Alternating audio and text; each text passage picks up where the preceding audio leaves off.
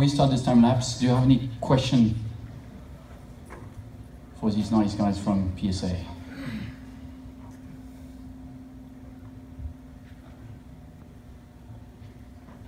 So, okay. So I'll ask a question. So when are you going to start planning CAVE 3.0?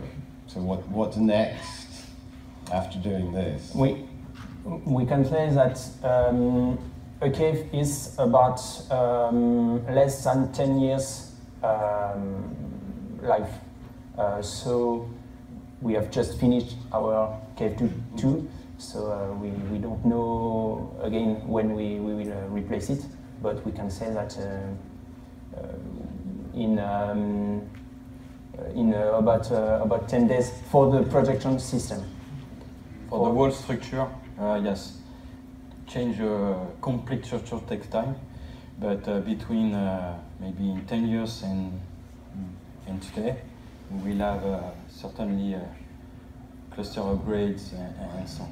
But replace all the structure, the screens and so on, it's a 10 years lifetime. I get the answer back, when will we be able to deliver Pascal? Or Volta.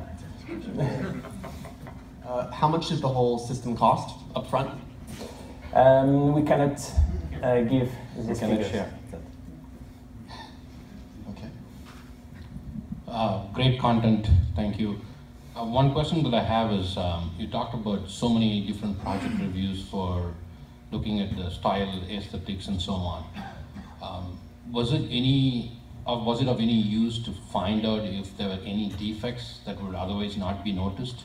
Because typically with design without, I guess, proper display or rendering, it may not always be obvious. Let's say injection molded parts, and were you able to identify things with this CAVE system that you wouldn't have otherwise done it?